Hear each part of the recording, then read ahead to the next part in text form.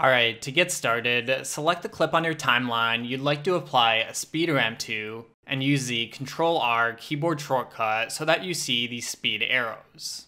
Then move the playhead to where you want to change the speed of your clip. Click the arrow next to 100% and select Add Speed Point. Now move the playhead to where you want your clip to change speed again. And click the arrow next to 100% and select Add Speed Point. Next, let's change the speed of the area between our 2 points by clicking the percentage arrow between our points, hover over Change Speed, and select your desired speed. If you want to speed it up over 800%, simply drag the top of one of your points closer to the other one. Okay, now my clip speeds up between the points, but it doesn't ramp up over time and instead speeds up instantly.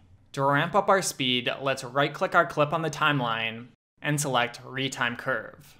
If your monitor doesn't have enough space, you may need to drag the video track down so that you can see the curve.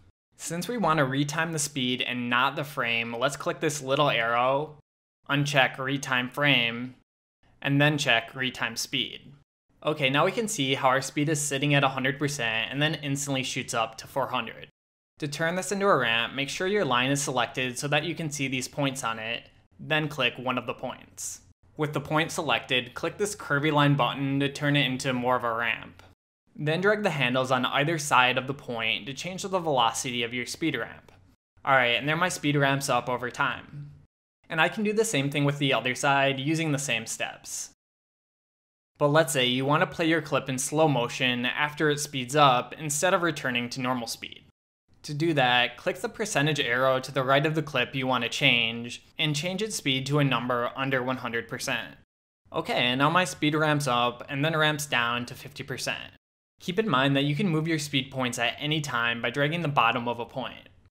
You can also keep adding points after this if you want to keep changing the speed, but you'll have to give them ramps as well if you want that effect.